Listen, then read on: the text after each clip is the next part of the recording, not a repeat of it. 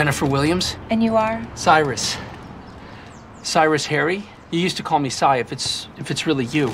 I'm trying to find the Jennifer Williams I knew 23 years ago. We spent a long weekend at the Jersey Shore. She was visiting a friend. That's it for Lansdale. Pack it up. Let's move on to Philly. Seriously, you gonna complain? How many limo drivers are making six figures? Cy, you're my little cousin, and I love you. And you've been more than generous. I'm upset because you are wasting your time over some faded memory. I'm not better, but you're kicking me out. Which is why it'll only be 20 minutes. See, the Dean of Medicine acts stuff, but she's not really. She'll step in, readmit you. So you're saying that she cares more about his treatment than the doctor is actually treating him? Phil, shut up. Cyrus.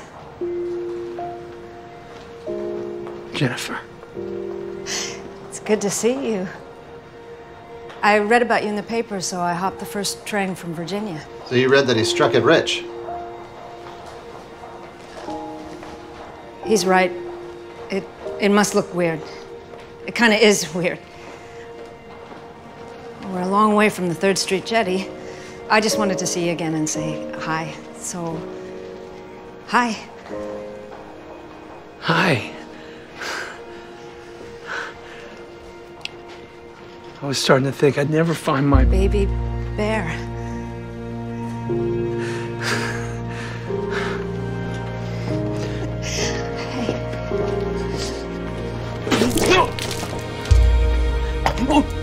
Oh my God, I'm so sorry. I'm so sorry. I don't even feel nauseous. It's just I don't know why. Shaking. Okay. You're having a focal seizure. What does that mean? It means you're not getting discharged.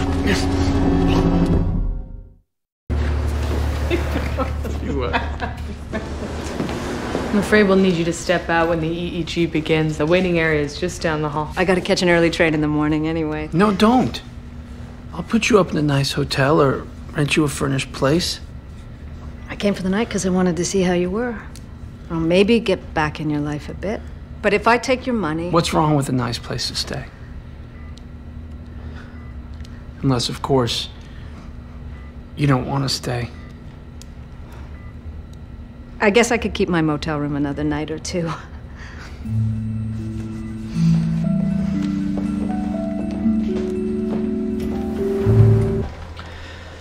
We are giving you more cancer. The risks of that are kind of obvious. We'll scan you, run your blood at frequent intervals. We believe this is our best chance at finding the underlying genetic flaw.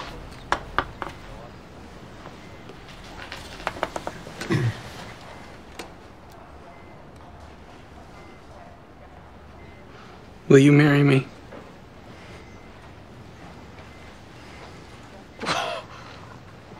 Don't be stupid. If this cancer overwhelms me, at least I'll die happy here and now, instead of hoping for a future I may never have. I love you. No, you don't. You don't know. You can't know. We both need more time.